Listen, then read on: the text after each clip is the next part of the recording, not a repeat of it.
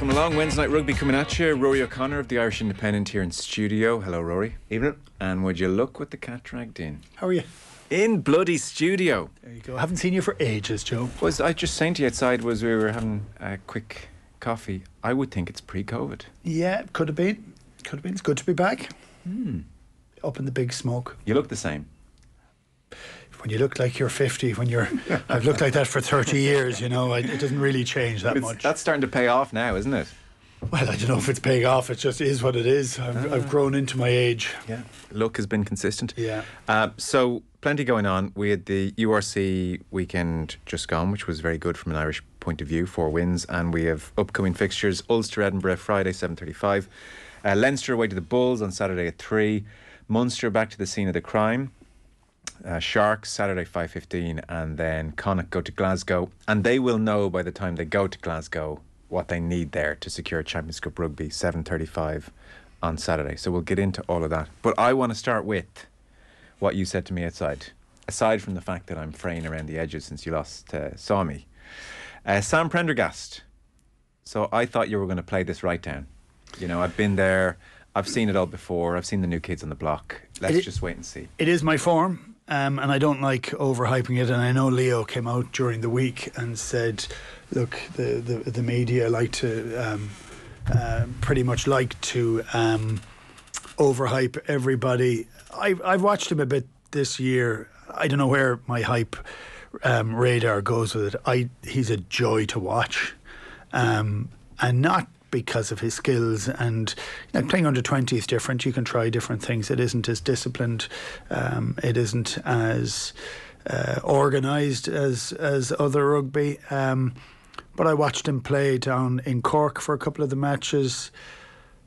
I couldn't get over his composure. He's a bit of a wonky run, which is interesting, and then you see him outpace a French winger to collect a ball, go down, get up, take the tackle. Is he 6'3" or 6'4"? He's a big kid. And then you say, well, okay, let him play, let him kind of figure out where he's going to be, how it's going to manage. And then Leinster do as they've done fairly consistently, which is throw guys in at the deep end at times and on the right chance and the right opportunity, with nothing at stake but pride for the most part.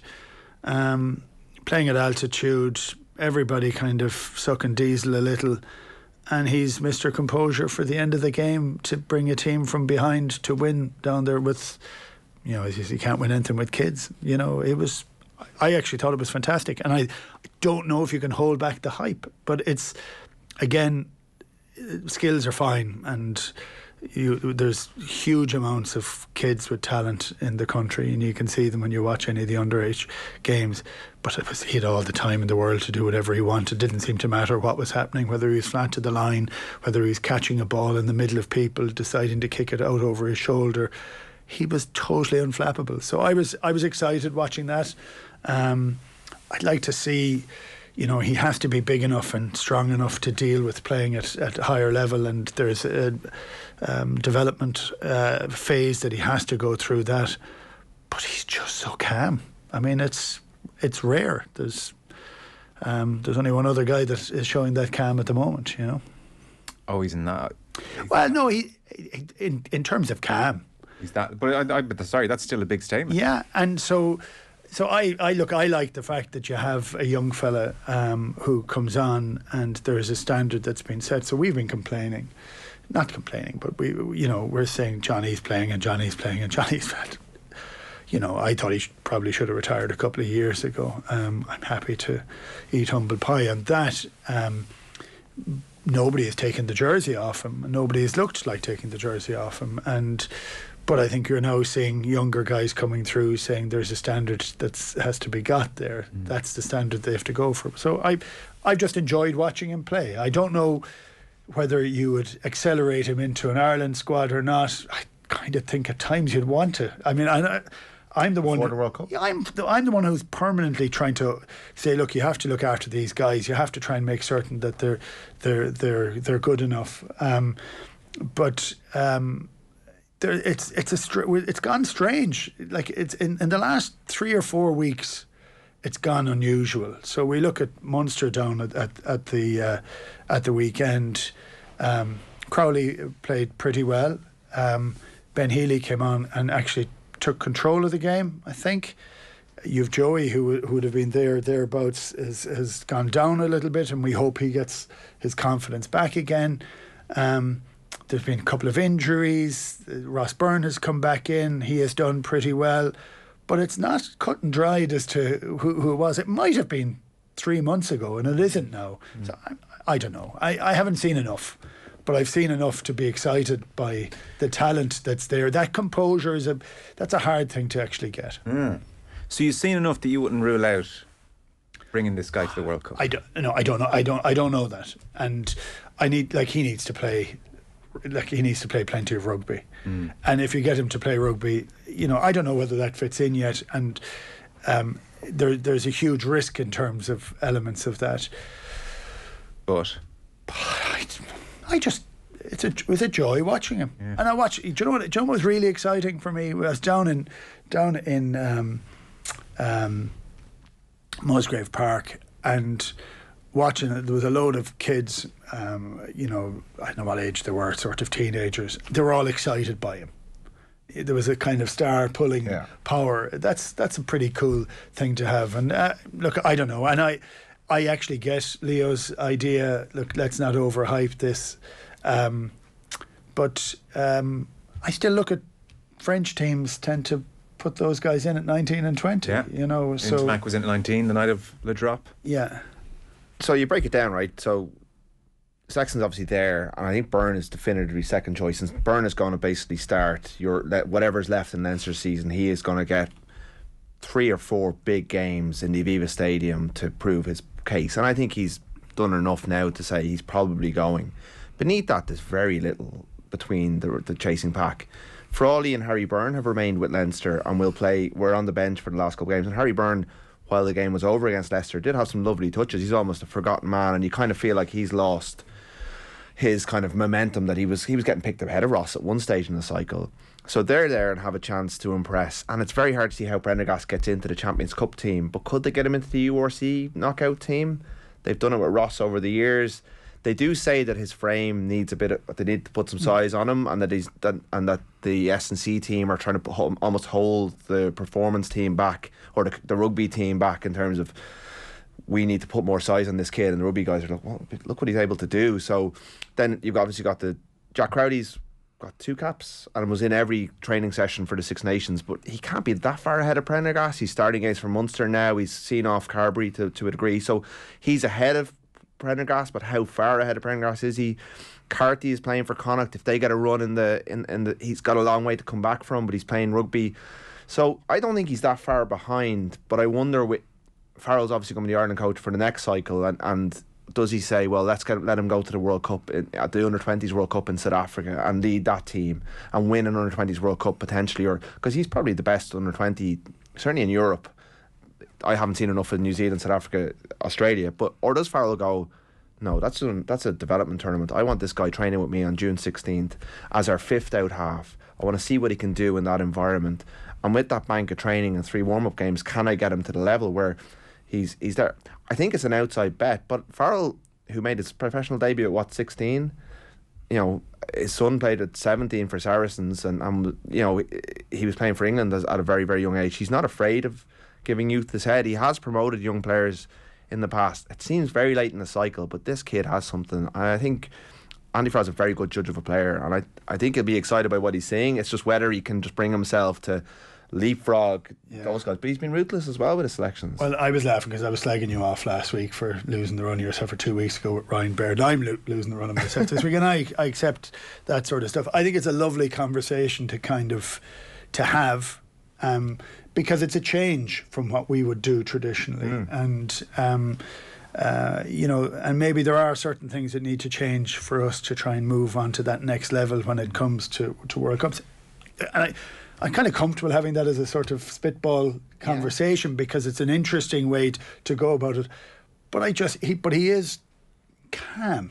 There's something... and there's a 7-day turnaround at least between every game at the World Cup. So how much action is your third choice 10 actually going to get? So how much risk is there in bringing someone even Crowley, who's only got 2 caps and will win a cap probably during the summer, but he's still very unproven at that level.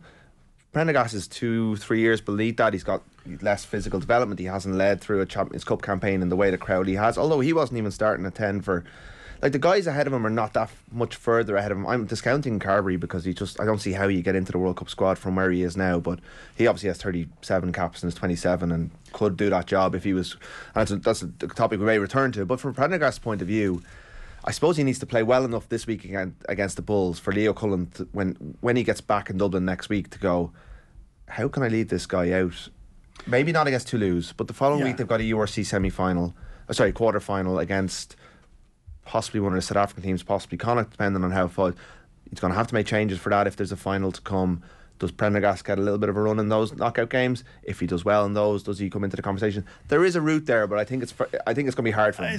So do I. But I look at it in this and say, I want to see him play again. Yeah. That's the part, because I think he offers something that's unbelievably exciting. Yeah. So whether that is in time for this, which I think is incredibly unlikely, or not, but it's kind of watch the space, really. I thought you were going to throw cold water on this whole thing. Do you know what? I like the game, and I like the game with people who light it up a little. I can't think of you being as excited by a young player that we've talked about in the last decade.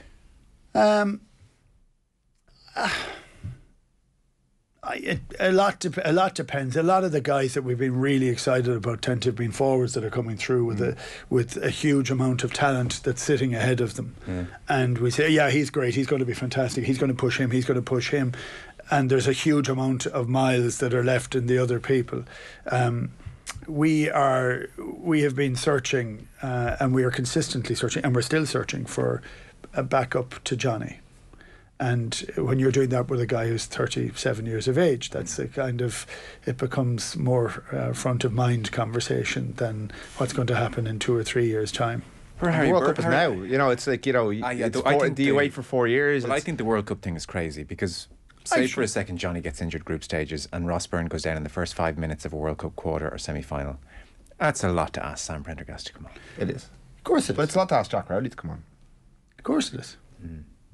And Joey Carberry's got more experience, but he's lost form and lost momentum. And if you go back a few World Cups ago, New Zealand ended up with a guy who had pretty much retired from rugby, playing to put over the last gig to win. So, look, anything can happen. That's the point for the conversation. What I would say is that was our first chance to see him playing in a URC game, to play as composed as he did, as well as he did. I just want to see more. No, that's fair. I think that's pretty good. So I'm excited by that. I'm allowed to be, I think. You are allowed to be. And do you think, I mean, the way you're both talking, this guy's going to be the Irish number 10 for the guts of a decade? I actually think we have options. They're just all on different trajectories, which we didn't for a while. So I think there is a good few guys that are there now. I'm still disappointed. I've said this before, and be it down to his own decision to go, but he wasn't feeling. But when I see Ben Healy coming on the other day and taking control, I'm a bit disappointed, because for me it looks like Munster are a little bit vulnerable at 10 now again. So because he's going to go, and who's next up on that? And I want to see Joey get his mojo back. And try and lead from the front again, because that's what's required. We need as many. It's looking for 2 and 3 players in each province that are able to control games. So, like, I would say have Prendergast as soon as we can get him. The more he plays, the more we'll see whether that's going to be. Is he going to be there for that? I'm not making that comment, but I'm saying he's exciting here and now. So post World Cup, you've got Ross Byrne, Joey Carberry 27, 28, and you've got Jack Carty who's 31, and Billy Burns, I suppose, who hasn't been capped for a while, and I think I would write off, but I suppose is there starting games for a province. And then you've got this coterie of young talent. I know Frawley's not, he's 24 now, Kieran Frawley. I think he's really good 10. I think they really like him. He would have been capped. He was ahead of Crowley until he got that injury in the A game. You've Crowley, you've Prendergast, you've Harry Byrne, all between 20 and 24. That's a lot of talent. Yeah. Now, a lot of them are playing for Leinster, and can they try and manoeuvre one of them up to Belfast to challenge? Like, they got Jake Flannery up in Ulster, who they like, but They still pick Billy Burns when it's crunch time. There is more. We're in a much better place. If Johnny had retired in 2019 after the Japan World Cup, Ireland would have been in a much weaker position. Now, Carberry looked like he was ready then, and he got loads of injuries, but it was 2 years with no Joey Carberry. I think Ireland are in a much stronger position now in terms of tens. And while I think Prendergast can be that player, he'll have some competition. I think Crowley's a really good player. I think it's very soon for him still because they didn't pick him at 10 for so long. They almost gave Joey so many chances before settling on him. It's very late in the season for him to be leading the team, but it looks like they're going to go with him now. And come this time next year, I think he'll have a lot more Champions Cup experience. He'll have a Six Nations with Johnny gone. Like the whole picture's going to change next year when he's gone, because he's such a commanding figure. He's the captain. And like who Leinster go with next season is going to be interesting. If Ross Byrne's away at the World Cup, does it open up the picture during the URC for someone to go and take that jersey? It's a very healthy, highly competitive, without that dominant alpha that Johnny is. Now Prendergast looks like he might have a bit of that, but at 20 it's hard to be as commanding as Johnny is. And whether he has that drive. Look, we are of course totally losing the run ourselves because we're basing it on one game at that level. But I don't think he'll go. But I can see I can see Farrell considering it. I think he's too good not to consider it. They've got to talk about it. Is this good? Yeah. Jeez. Yeah. Well, we'll see if he plays a few more matches. Yeah. Okay. It's all potential now. Yeah. But last Saturday was very impressive. That's 1 point on the graph. Yeah, fair enough. We'd like a couple more. There you go. That was but a taste of the full rugby conversation. As usual, you can get the full chat wherever you get your podcast. It's waiting for you right now.